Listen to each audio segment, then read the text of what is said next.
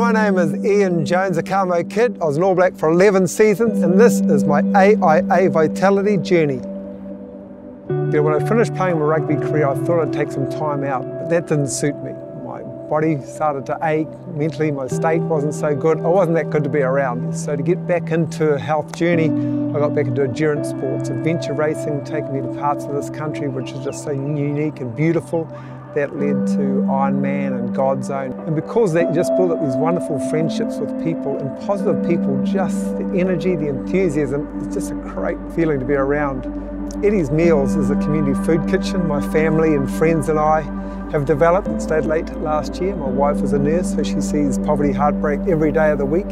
So we open up the doors of Rosmini College where we hold it. And whoever comes through those doors are the people that need us on that occasion. Some may be socially isolated, some may be financially struggling, some may just need some contact in a different setting with different people and a hearty meal. That's what we provide. No questions, no background. You are welcome. The doors are open and you will be loved. We will give as much love as we can offer to these people. We'll give them the food and the conversation and the seat around a table. But it's the experience that we get back in return. These people who have lived a beautiful life, they've lived some hardships, they've been through some battles that maybe I haven't been through, and to hear their stories and me to share my stories, to feel their love and to walk away on a Friday evening, it's a really special place to be. I feel very privileged to be a AIA Vitality ambassador.